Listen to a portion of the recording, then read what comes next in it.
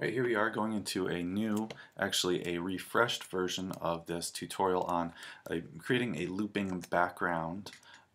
So we have a few objects, trees in the foreground with the landscape kind of moving across as if we're kind of panning through. We've got a hot air balloon kind of floating around and bird animated flying through, which comes from an earlier tutorial that we've gone through already. So what we'll do to get started in this is go File, New, create a 554 dimension and ActionScript 3 to get going here. We'll create 3 layers for each layer of our landscape.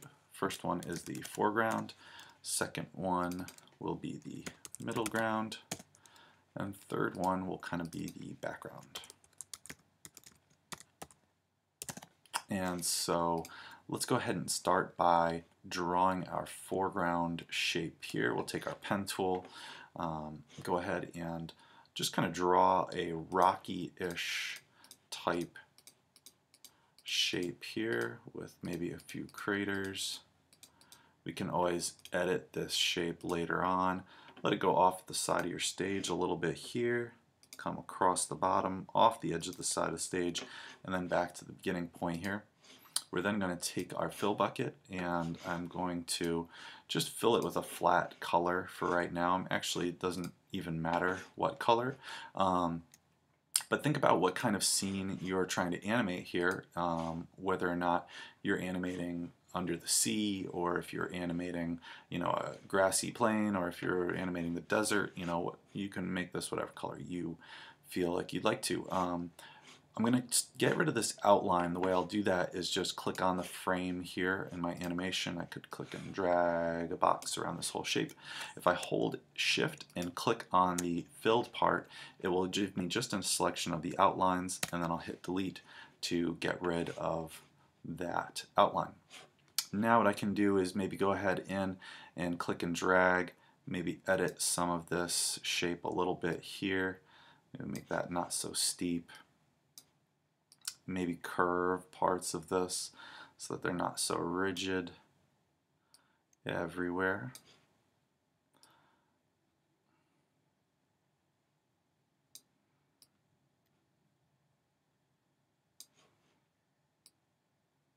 Alright, and just kind of getting that decent. I'm going to change the colors of it though. So what we'll do next is kind of take this landscape that we have here. I just kind of want to change that little shape there. Alright, going to take this and, like I said, we're going to make it a gradient actually now. That's going to give us a little better dimension here as far as seeing a little bit more like it's in 3D space. I'm going to actually go with kind of like a tan, brownish to a lighter brown sort of gradient going here. Let's see, make that a little bit on the brighter side. That works.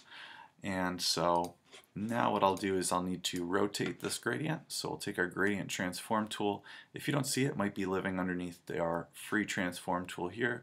We'll go to gradient transform and then grab the circle on the corner here to rotate your gradient, and then grab this box in the center line here and click and drag to bring it down so that we can change the adjustment of the positioning of that gradient. And maybe you want to change the amount or the placement of it vertically there as well.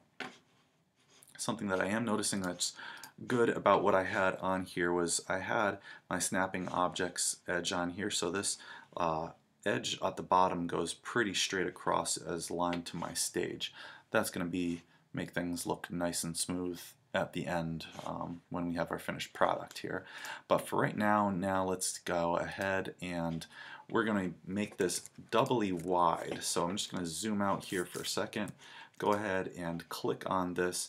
Actually, before we make it double wide, we're going to convert this to a symbol, convert it to a graphic. We'll call this Foreground or 4G. And now what we'll do is hold the Option key and click and drag this graphic over here to create a duplicate. I'm going to move these in a little bit closer together so that they touch, and then maybe move it down just a smidge so they line up. Shouldn't be too big of a deal. if they're not perfect. Now what I'll do is I'm going to combine these into one graphic, so they'll move all together with a classic tween. So if I hold shift and click on both of them, now I'm going to hit F8, or I can go to right click and convert to symbol, and I'll just call this 4. My other one was called 4G. So now what I'm going to do is fix this little bit here that doesn't quite line up right. I'm going to double click on this big graphic now, and I'll see my 2 other graphics inside of it. I'm going to zoom in a little bit here. Now I just need to edit one of these graphics. I don't need to edit both. If I edit one, that should be all I need to do. Oops. So click off the edge so that's not highlighted. Then you'll be able to kind of change and manipulate your shapes easy, clicking and dragging. So that makes a pretty nice memorable point here. This peak, I'm actually going to move this just a bit so it's right on the edge of my stage there. You'll see why that's helpful later, but that's going to be a good point to remember where I need to tell my graphic to move across and stop on that point. So if you can, kind of make a peak with your original first foreground shape that happens right on the edge of your stage there. That will be helpful later. So now we're going to go ahead and try and draw the middle ground. And so again, I'm going to take my pen tool, start with kind of like a house-like shape, and then go to about my middle point. About halfway across my stage would be the right size for this, and then click across to close. I'll go ahead and fill this again. Any color will do. This actually is going to end up being a greenish color, so I'll take green for now as placeholder. Click on this frame that the shape is on in order to then hold shift and click, and we're going to take this outline out again. So hit delete then to get rid of your outline. Now we'll go ahead and take our color mixer with this highlighted, take our color mixer here, we'll go back to linear gradient. Going to make it the same gradient we had before, but we'll go ahead and update this with some new colors. So I'll go for like a green to like a lighter green. That looks like it has pretty good contrast there. I'll take my gradient transform tool and again rotate this 90 degrees or 45, 90, I don't know. And then maybe just squish that in a little bit. That should work pretty good. Maybe I'll take this and move it up just a slight bit so the lighter part is really just on the top. Now what I'll do is I'll go ahead with my selection arrow, and if this shape isn't highlighted, I'll be able to bend kind of these lines on the edge here, make this kind of go down a little bit. So I get a little bit of a curve here in my hill. I'm going to zoom in a little bit because I'm having some issues with this point here. Just going to move it maybe up and then smooth that out a little bit there. That seems like it'll work pretty good. Again, we can always make edits and changes later. I do need to now save this as a graphic, so I'm going to right click, go to convert to symbol, or hit the F8 key on my keyboard, and I'll go ahead and call this the mid G. And I'm going to again hold the Alt key or Option key, click and drag to make a copy, and kind of put that next to it. We're actually going to make 2 copies of this one. Again, holding the Alt key, click and dragging the Alt or Option key out to this point. Now, something else I'm going to do again here is kind of line up the edge of this at a point where I can see where it should stop. So what I will do is go ahead, actually I think these maybe want to be slightly wider. I'm just going to check my previous versions here just to make sure. Yeah, we actually want to make sure that that second graphic goes outside of our stage. So back to where we're working here, these I want them all to be a little bit wider. So what I want to do actually is I really only have to edit one. I'm going to take my free transform tool here, hit this one graphic and stretch it wider. Oh, so actually Command Z, what I'll need to do is actually go and double click inside of this graphic. Now if I stretch this wider, watch what happens to the other ones. They all stretched a little bit wider. So that should be good.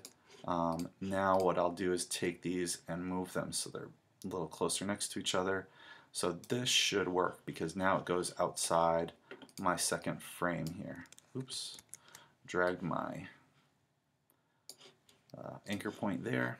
Wasn't quite what I was going for. Alright, gonna try and zoom out here a little bit, up and a little close. So now what we need to do is adjust these shapes a little bit, make them so that they overlap here.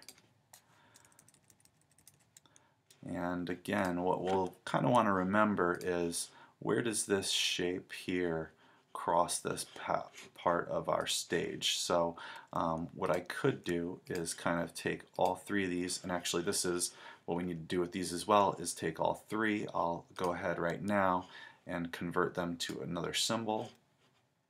We'll call this mid, and that is now a graphic containing all three hills. So if we double click, we should see all three inside of our mid graphic that we just made. And I think that what I was going for is that we should maybe move this, all three of them. So I'm going to go back to my scene. I'm going to move all three of them so that starting point is really kind of noticeable as when this kind of slope gets to its low point there. So that'll be a little bit easier later on to make sure that I make that work the right way and go smoothly. Last thing we're going to add in, and we'll need to reorganize these layers in a second. I'm going to add the background layer here. Really simple, kind of just a rectangular shape that I'm going to make here. Close that up. I'll go ahead and just take one single color. I won't really need to make this color anything fancy like gradient or anything.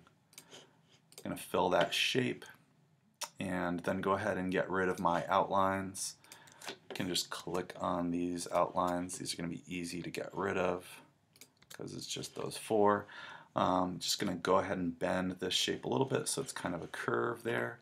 And now, like I was saying, we got to reorganize these. We're going to bring this background shape to the back or the bottom, and then bring this middle ground shape to the middle, and then the foreground should be what's up top in front of us. Maybe we want to change our stage color too. Let's see, just a different shade of blue there. Actually like that first one that it gave me. There we go. Cool, so now we're ready to add some movement here to our scene. We've got all the pieces in place. We just need to make a move. So I'm going to scroll ahead in my timeline here. We're going to go to the 170th frame. Here I'm going to click on my foreground layer. Actually, if I click on the 170, not click and then drag, because it's not going to do it quite right, but I'm going to hit Command Z there. What we want to do is just go ahead and in a space where it's not already highlighted, click and drag. So that's going to allow you to select multiple layers. I'll right click and go to Insert Keyframes here. Now what we'll do is make this foreground shape here. We're going to make this move all the way over, and again, like I said, see that point right there should be where it will stop. Now I'll go to my middle ground, and again, we're watching where this point is here on this shape, so it's not before it starts to come up, but just when it gets down. So right about there actually will probably work. So now these are their ending keyframes, right? And then if we go back to the beginning, they should be over on that side. We're just going to right click in between these spaces, create a couple of classic tweens for each of those layers. Oops, I did it for the background layer. Didn't mean to do that. Just the foreground layer, create classic tween. Classic tween will work best for this probably because it's just really for moving objects in simple paths like straight lines. So if I give a command return preview here, we'll see what we have. And looks pretty good as far as there's very minimal skip. I think I saw a little bit of skip on this back layer. And all that I can do is really just look at maybe adjusting its positioning like just a little bit at a time.